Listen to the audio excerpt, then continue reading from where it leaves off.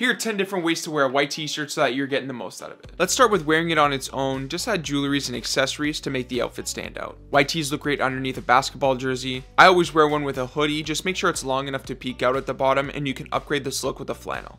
You can tuck it into some pleated trousers for a smarter look, which you can upgrade by adding an Oxford shirt on top. I love how they look when paired with a vest, and obviously it can be worn under your favorite jacket. Wear it under your suit at your next summer wedding with some brown loafers, but somehow it always looks the best James Dean style with some blue jeans and brown boots.